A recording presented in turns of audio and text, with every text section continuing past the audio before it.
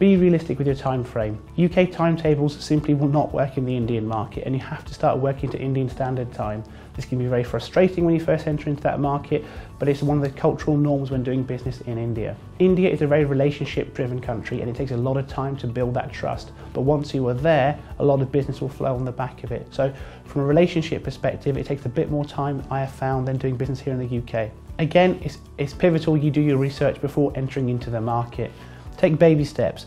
Don't have to jump in straight into joint venture or setting up your entity, because more often than not you need to ascertain where your clients are going to be, which dialect they're speaking, which part of the region they're in. So what we have found, those that are successful have initially incubated, taken their time to do their research. Once they're sure what's the right part of the market for them, then set up an entity. Getting your structure right.